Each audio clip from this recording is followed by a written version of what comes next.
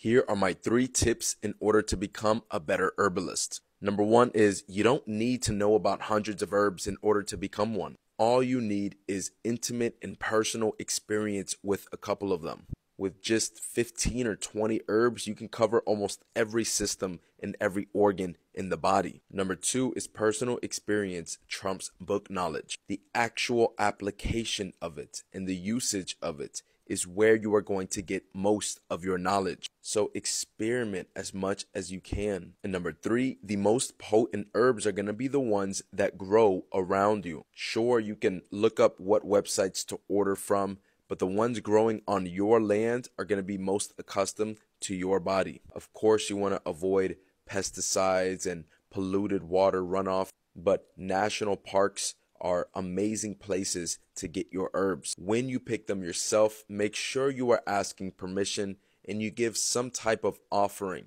This will make the exchange a lot more personal, and it'll help you have a deeper connection to the spirit of that herb.